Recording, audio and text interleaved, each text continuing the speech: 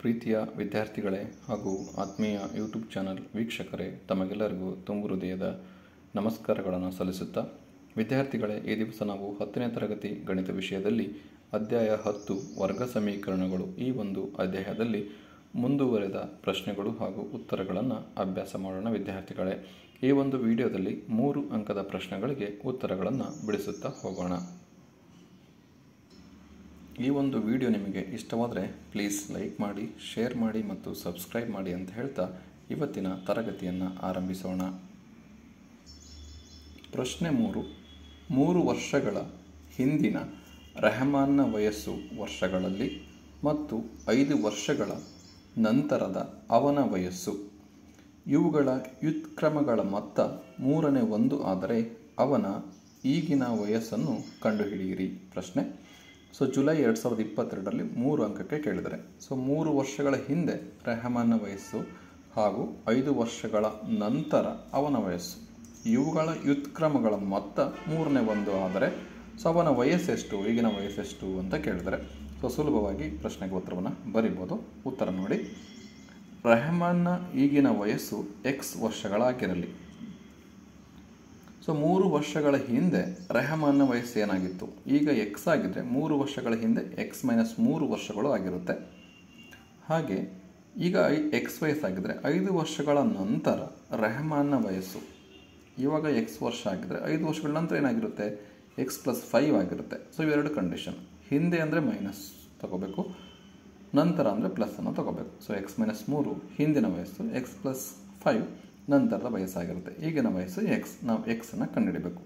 ಹಾಗೆ ಇವುಗಳ ವ್ಯುತ್ಕ್ರಮಗಳ ಮೊತ್ತ ಅಂದರೆ ಅಂಶ ಇದೆ, ಇದನ್ನ ಛೇದಲ್ಲಿ ಬರಬೇಕು. x/x - 3 ಅಂದರೆ 1/x - 3, x + 5 ಅಂದರೆ 1/x + 5. ವ್ಯುತ್ಕ್ರಮ ಅಂಶವನ್ನು ಛೇದಲ್ಲಿ ಬರಬೇಕು, ಛೇದವನ್ನು ಅಂಶದಲ್ಲಿ ಬರಬೇಕು. ಅದನ್ನ ವ್ಯುತ್ಕ್ರಮ ಅಂತ ಕರೀತಾರೆ. ಮೊತ್ತ ಅಂದರೆ ಕೂಡಿಸ್ಬೇಕು. ಕೂಡಿಸಿದಾಗ ಎಷ್ಟು ಬರುತ್ತೆ? 3ನೇ 1 ಬರುತ್ತೆ ಅಂತ. ಇದು ದತ್ತ ನಿಬಂಧನೆಯ ಪ್ರಕಾರ ಏನು ಬರಿತೀವಿ? 1/x - 3 + 1/x + 5. ಯಾಕೆಂದರೆ ವ್ಯುತ್ಕ್ರಮಗಳು. ಮೊತ್ತ ಯಾವುದಕ್ಕೆ ಸಮ ಆಗಿದೆ? 3ನೇ 1ಕ್ಕೆ ಸಮನಾಗಿದೆ. ಈ ಕಂಡೀಷನನ್ನು ನಾವು ದತ್ತ ನಿಬಂಧನೆಯ ಪ್ರಕಾರ ಬರ್ಕೋಬೇಕು. ಇದಾದಮೇಲೆ ಲಸ ತಗೋಬೇಕು. x - 3 × x + 5 ಲಸ ಬರುತ್ತೆ. ಆವಾಗ ಸಿಂಪ್ಲಿಫೈ ಮಾಡಿದಾಗ ಏನಾಗುತ್ತೆ? ಇಲ್ಲಿ x - 3 × x + 5 ಹಾಕಿದಾಗ x + 3 x - 3 ಕ್ಯಾನ್ಸಲ್ ಆಗಿ x + 5 ಬರುತ್ತೆ. ಇಲ್ಲಿ x + 5 x + 5 ಕ್ಯಾನ್ಸಲ್ ಆಗಿ x - 3 ಬರುತ್ತೆ. ಪ್ಲಸ್ಸಿಗೆ ಪ್ಲಸ್ಸನ್ನು ಬರೆದಿವಿ. ಲಾಸ x - 3 × x + 5 ಲಾಸ ತಗೊಂಡಾಗ ಇಷ್ಟು ಬರುತ್ತೆ. = 1/3 ಹಾಗೆ ಬರೆದಿವಿ. 1x 1x 2x +5 - 3 ಅಂದರೆ +2. 2x + 2 ಇದೆ. ಇದನ್ನ ಸಿಂಪ್ಲಿಫೈ ಮಾಡಿ x - 3 × x + 5 ಸಿಂಪ್ಲಿಫೈ ಮಾಡಿದರೆ x × x x², x × 5 5x + 5x -3 × x -3x -+- -3 15. x² + 5x - 3x -15 = 1/3 ಬರುತ್ತೆ. 2x + 2 ಹಾಗೆ ಬರೆದಿವಿ, x² ಹಾಗೆ ಬರೆದಿವಿ. 5x ಅಲ್ಲಿ 3x ಅನ್ನು ಕಳೆದ್ರೆ 2x - 15 = 1/3. ಇದಾದಮೇಲೆ ಓರೆ ಗುಣಾಕಾರ ಮಾಡಬೇಕು. x² + 2x - 15 × 1 ಗುಣಿಸಿದ್ರೆ 1ರಿಂದ ಗುಣಿಸಿದ್ರೆ ಅದೇ ಬರುತ್ತೆ. x² + 2x - 15 = 3 × 2x + 2. ಓರೆ ಗುಣಾಕಾರ 3 × 2x + 2. ಇದಾದಮೇಲೆ ನೆಕ್ಸ್ಟ್ ಸ್ಟೆಪ್ ನೋಡಿ, x² + 2x - 15 ಹಾಗೆ ಇದೆ. 3ರಿಂದ ಗುಣಿಸಿದ್ರೆ 3 × 6x + 3 × 6 ಬರುತ್ತೆ. ಇಲ್ಲಿದೆ ನೋಡಿ, x² + 2x - 15 = 6x + 6 ಬರುತ್ತೆ. x² + 2x - 15 ಹಾಗಿದೆ. +6x ಈ ಕಡೆ ಬಂದರೆ -6x, +6 ಈ ಕಡೆ ಬಂದರೆ -6 = 0 ಬರುತ್ತೆ. x² ಹಾಗೆ ಇದೆ. +2x ಅಲ್ಲಿ -6x ಅನ್ನು ಕಳೀರಿ, -4x ಬರುತ್ತೆ. -15 -6 ಇದೆ, ಕೂಡಿಸಿ -21 ಬರುತ್ತೆ. -21ಕ್ಕೆ ಅಪವರ್ತನ ತಗೋಬೇಕು. ಗುಣಿಸಿದರೆ 21 ಬರಬೇಕು, ಕೂಡಿದ್ರೆ ಅಥವಾ ಕಳೆದ್ರೆ 4 ಬರಬೇಕು. ಹಾಗಾಗಿ 7 × 3 = 21, ಗುಣಿಸಿದ್ರೆ 21 ಬರುತ್ತೆ. 7 ರಲ್ಲಿ 3 ಕಳೆದ್ರೆ 4 ಬರುತ್ತೆ. ಹಾಗಾಗಿ x² -4x ಅನ್ನು -7x + 3x ಅಂತ ಬರಿಬೋದು. -7x ಅಲ್ಲಿ 3x ಹೋದರೆ -4x ಬರುತ್ತೆ. -21 = 0. ಇಲ್ಲಿ x² - 7x ಅಲ್ಲಿ x ಅನ್ನು ಕಾಮನ್ ತೆಗೆದ್ರೆ x - 7 ಉಳಿಯುತ್ತೆ, ಪ್ಲಸ್ 3x - 21ರಲ್ಲಿ 3ಅನ್ನು ಕಾಮನ್ ತೆಗೆದ್ರೆ x - 7 ಉಳಿಯುತ್ತೆ. ಇಲ್ಲಿ x - 7 x - 7 ಕಾಮನ್ ತೆಗೆದ್ರೆ x + 3 ಉಳಿಯುತ್ತೆ. x - 7 = 0 ಅಥವಾ x + 3 = 0. X is equal to +7, X is equal to -3. So -3ಯನ್ನು ನಾವು ಪರಿಗಣಿಸಲಾಗುವುದಿಲ್ಲ. ಹಾಗಾಗಿ ಎಕ್ಸ್ ಇಸ್ ಈಕ್ವಲ್ ಟು 7 ತಗೊಂತೀವಿ. ಹಾಗಾದರೆ ರೆಹಮಾನ್ನ ಈಗಿನ ವಯಸ್ಸು ಏನಾಗಿದೆ? ಎಕ್ಸ್ ಇಸ್ ಈಕ್ವಲ್ ಟು 7 ವರ್ಷಗಳು ಆಗಿದೆ. ಸೊ ಸುಲಭವಾಗಿದೆ. ಎಕ್ಸ್ ಅಂತ ತಗೊಂತೀವಿ, ರೆಹಮಾನ್ನ ವಯಸ್ಸು. ಅದು ಹಿಂದೆ ಅಂದರೆ x-3 ಆಗುತ್ತೆ, ನಂತರ ಅಂದರೆ x+5 ಆಗುತ್ತೆ. ವ್ಯುತ್ಕ್ರಮದಲ್ಲಿ ಬರೆದ್ರೆ ಈ ರೀತಿ ಬರ್ಕೋಬೇಕು ಮೊತ್ತವನ್ನು. ಸೊ ಇದನ್ನು ಓರೆ ಗುಣಾಕಾರ ಲಾಸ ತಗೋಬೇಕು. ಲಾಸ ತಗೊಂಡಾಗ ಇದು ಬರುತ್ತೆ. ಆಮೇಲೆ ಸಿಂಪ್ಲಿಫೈ ಮಾಡಿ, ಆಮೇಲೆ ಓರೆ ಗುಣಾಕಾರ ಮಾಡಿ. ಓರೆ ಗುಣಾಕಾರ ಮಾಡಿದ್ಮೇಲೆ ನಮಗೆ ವರ್ಗ ಸಮೀಕರಣ ಬರುತ್ತೆ. ವರ್ಗ ಸಮೀಕರಣ ರೂಪದಲ್ಲಿ ಬರುತ್ತೆ. ಇದಕ್ಕೆ ನಾವು ಮೂಲಗಳನ್ನು ಕಂಡುಹಿಡಿದ್ರೆ, ಸಮೀಕರಣದ ಮೂಲಗಳನ್ನು ಕಂಡುಹಿಡಿದ್ರೆ ಎಕ್ಸ್ ಬೆಲೆ ಬರುತ್ತೆ. ಇಲ್ಲಿ ಪ್ಲಸ್ ಇರ್ತಕ್ಕಂಥ ಒಂದು ಸಂಖ್ಯೆನ ತಗೋಬೇಕಾಗುತ್ತೆ. ಹಾಗಾಗಿ ರೆಹಮಾನ್ನ ಈಗಿನ ವಯಸ್ಸು 7 ವರ್ಷಗಳು ಆಗುತ್ತೆ ವಿದ್ಯಾರ್ಥಿಗಳೇ.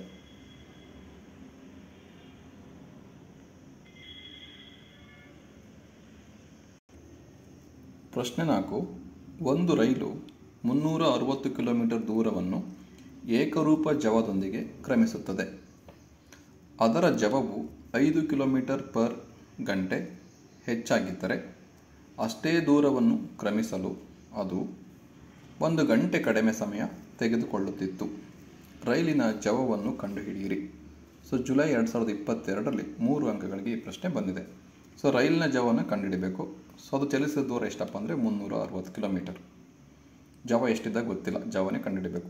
ಸೊ ಜವವನ್ನು ಹೆಚ್ಚಿಗೆ ಮಾಡಿದಾಗ ಅದು ಚಲಿಸಲಿಕ್ಕೆ 1 ಗಂಟೆ ಟೈಮನ್ನು ಕಡಿಮೆ ತೆಗೆದುಕೊಳ್ತದೆ. ಹಾಗಾದರೆ ರೈಲಿನ ಜವವನ್ನು ಕಂಡುಹಿಡಿಯಿರಿ ಅಂತ ಪ್ರಶ್ನೆ. ಹಾಗಾದರೆ ಯಾವ ರೀತಿ ಮಾಡೋದು ಅಂತ ನೋಡೋಣ. ಉತ್ತರ: ರೈಲಿನ ಜವ x ಕಿಲೋಮೀಟರ್ ಪರ್ ಗಂಟೆ ಆಗಿರಲಿ. ಸೊ ನಾವು ರೈಲಿನ ಜವವನ್ನು ಕಂಡುಹಿಡಬೇಕು. ಹಾಗಾಗಿ ರೈಲಿನ ಜವ x ಕಿಲೋಮೀಟರ್ ಪರ್ ಗಂಟೆ ಆಗಿರಲಿ. ರೈಲು ಚಲಿಸಿದ ದೂರ ಎಷ್ಟಿದೆ ಅಂದರೆ 360 ಕಿಲೋಮೀಟರ್. ರೈಲು ಚಲಿಸಿದ ದೂರ 360 ಕಿಲೋಮೀಟರ್. ಇದು ದೂರ. ಸೊ ದೂರ ಇದೆ, ಜವ ಇದೆ. ಹಾಗಾದರೆ ಕಾಲ ಏನಾಗುತ್ತೆ? ಟೈಮ್. ಕಾಲ ಈಸ್ ಈಕ್ವಲ್ ಟು ದೂರ ಬೈ ಜವ. ಸೂತ್ರ ಇದು. T1 is equal to D/S. ಹಾಗಾದರೆ ರೈಲು ತೆಗೆದುಕೊಂಡ ಸಮಯ ಎಷ್ಟಾಗುತ್ತಪ್ಪ ಅಂದರೆ T1 ಈಸ್ ಈಕ್ವಲ್ ಟು ಚಲಿಸಿದ ದೂರ ಬೈ ಜವ. 360 ಕಿಲೋಮೀಟ್ರು ದೂರ ಹೋಗುತ್ತೆ. ಎಷ್ಟು ಸ್ಪೀಡಲ್ಲಿ ಹೋಗುತ್ತೆ ಅಂತ. ಹಾಗಾಗಿ 360/x ಆದರೆ ಅದು T1. ರೈಲು ತೆಗೆದುಕೊಂಡ ಸಮಯ T1 is equal to 360/x ಗಂಟೆಗಳು ಆಗುತ್ತೆ. ನೆಕ್ಸ್ಟ್ ಏನು ಮಾಡ್ತಾರೆ? ರೈಲಿನ ಜವವನ್ನು 5 ಕಿಲೋಮೀಟರ್ ಪರ್ ಗಂಟೆಗೆ ಹೆಚ್ಚು ಮಾಡ್ತಾರೆ. ರೈಲಿನ ಜವ 5 ಕಿಲೋಮೀಟರ್ ಪರ್ ಗಂಟೆ ಹೆಚ್ಚಾಗಿದ್ದರೆ ಆವಾಗ ರೈಲಿನ ಜವ ಏನಾಗುತ್ತೆ? ಎಕ್ಸ್ ಇರೋದು x+5 ಕಿಲೋಮೀಟರ್ ಪರ್ ಗಂಟೆ ಆಗಿರುತ್ತಿತ್ತು.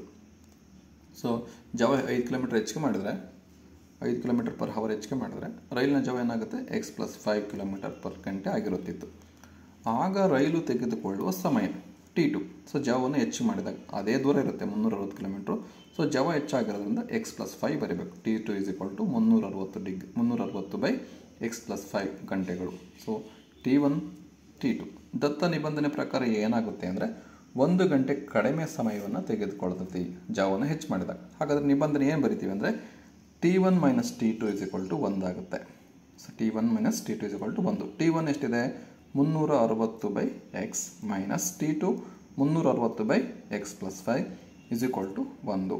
ಸೊ ಇದನ್ನು ಓರೆ ಗುಣಾಕಾರ ಮಾಡೋದ್ರ ಮೂಲಕ ಸಿಂಪ್ಲಿಫೈ ಮಾಡಬೇಕು.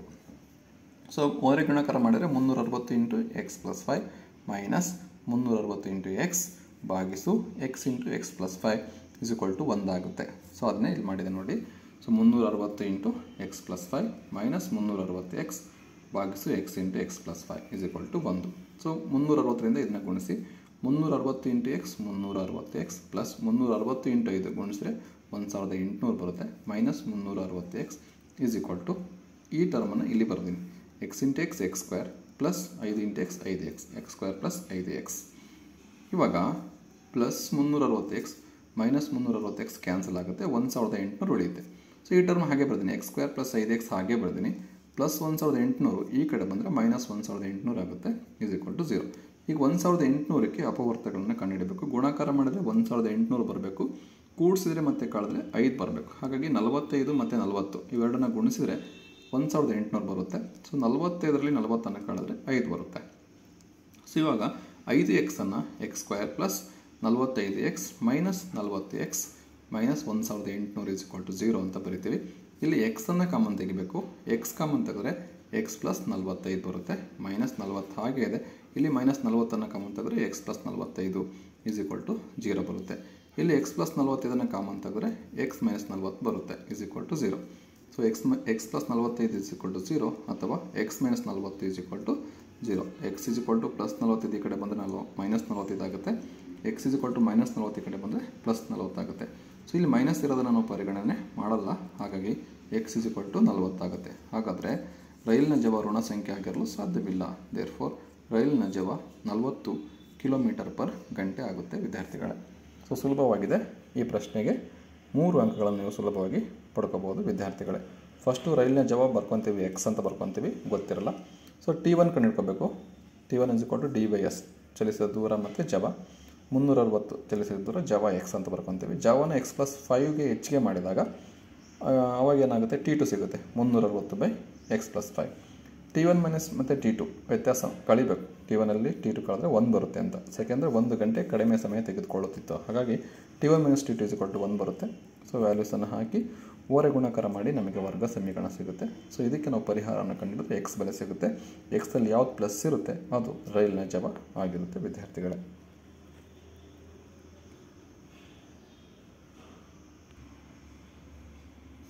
ಈ ಒಂದು ವಿಡಿಯೋದಲ್ಲಿ 3 ಅಂಕದ ಪ್ರಶ್ನೆಗಳಿಗೆ ಉತ್ತರವನ್ನು ಅಭ್ಯಾಸ ಮಾಡಿದ್ವಿ.